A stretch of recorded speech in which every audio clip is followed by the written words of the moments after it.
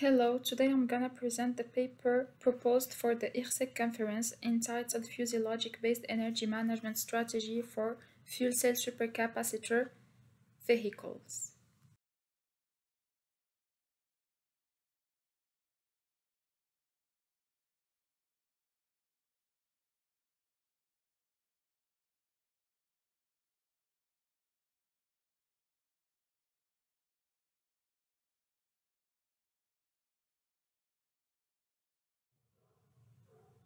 Fuel cell vehicles have become a research focus for most automotive manufacturers around the world, especially for their ability to address the pollution problems associated with internal combustion engine vehicles. So, hybridization has shown its effectiveness in overcoming these problems.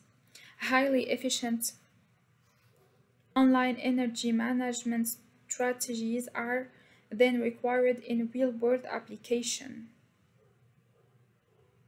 This paper proposes an online energy management strategy based on a physiologic approach, which aims to increase the lifetime of the sources by respecting two major constraints. First, the low response of the fuel cell and the supercapacitor state of charge.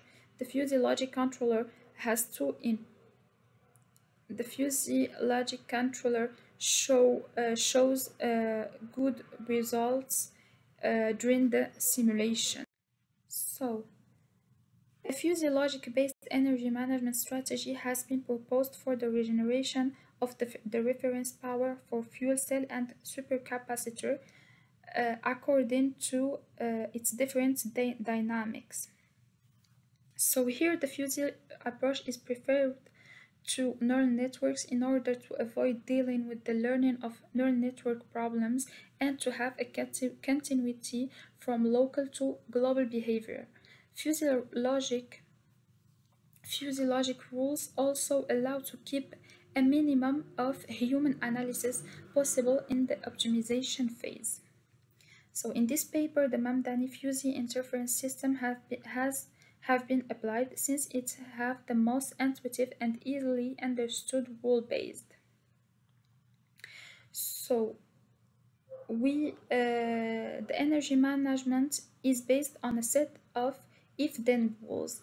So the Mamdani's fuzzy system defines a function f that generates numerical inputs u from input values x. The trapezoidal membership functions and centroid diffusification method are adopted. This method determines the center of area of fuzzy set and returns the corresponding crisp value.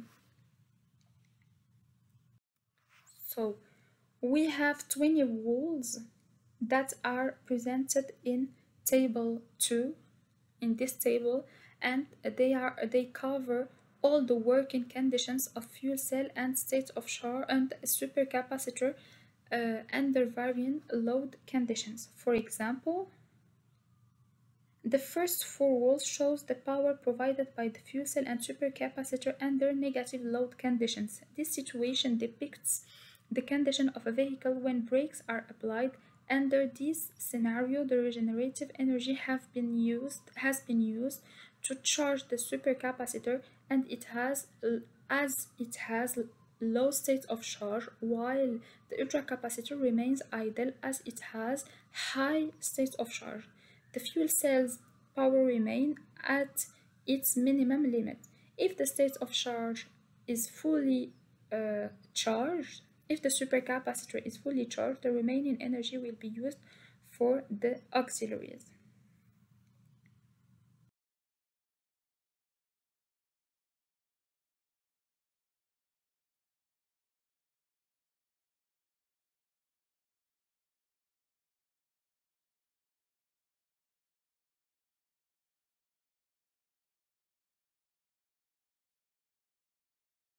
In this paper, an energy management strategy has been proposed for the fuel cell and supercapacitor hybrid energy storage system of electric vehicles.